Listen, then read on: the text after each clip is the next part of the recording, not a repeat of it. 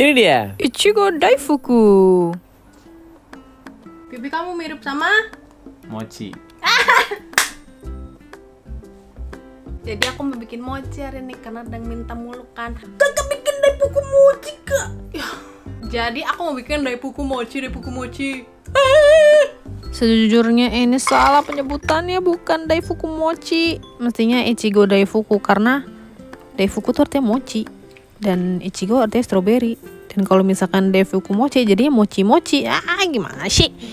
Yaudah, kita langsung bikin aja. Ini bikin daifukunya semestinya itu isinya kacang merah, tapi karena tidak punya jadi kita ganti dengan coklat pakai J ya.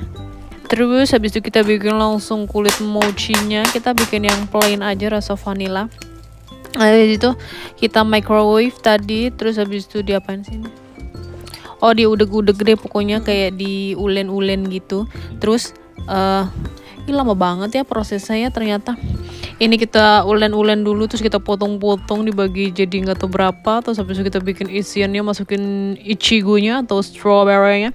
Habis itu dibungkus dengan coklat. Terus dimasukkan ke dalam kulit mochinya yang super-duper kenyal dan lembut ini. Karena ini saking gemesnya ya sama mochi, gue nggak tahu kenapa.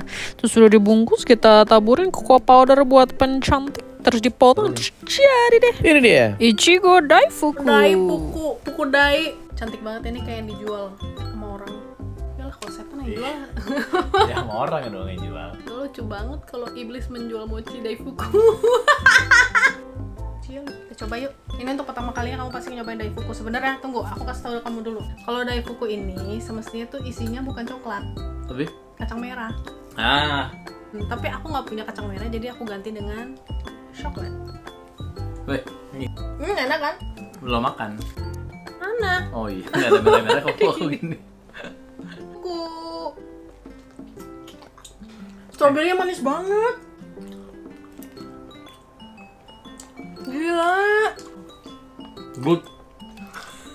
Good.